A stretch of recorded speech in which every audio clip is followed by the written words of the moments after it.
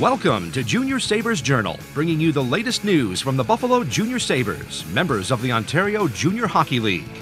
This week, the Junior Sabres are ranked 9th in all of Canadian Junior A hockey by the Canadian Junior Hockey League and are battling for first place in the OJHL West. On Monday night, the Toronto Lakeshore Patriots came to town and put Buffalo behind in the first period, but the Junior Sabres roared back. Tyler Jurich scored twice, including this shorthanded unassisted goal in the second period. He's now got 45 goals so far this season. David Seward scored for Buffalo, and then Pat Egan gave the Junior Sabres its first lead in the third period. Toronto Lakeshore outshot Buffalo 50-37.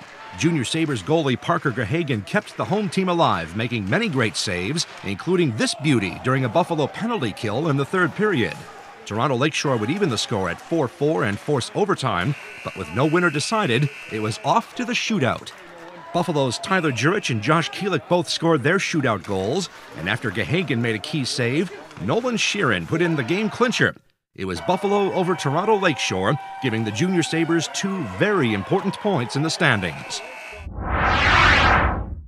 The Junior Sabres' next game is Monday, February 4th, when they host the Georgetown Raiders, the team that's keeping pace with Buffalo in a red-hot fight for first.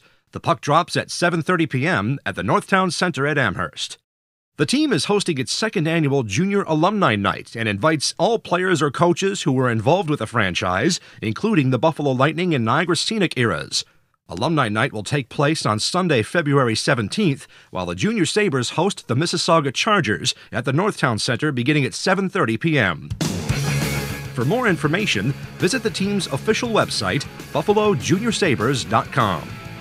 Fans, you can also follow the Junior Sabres via social media. Check out our official page on Facebook. And be sure to look us up on Twitter, where this week we're hoping to welcome our 1,000th follower. That's it for this edition of Junior Sabres Journal. I'm Michael Mroziak. Thanks for watching, and let's go, Buffalo!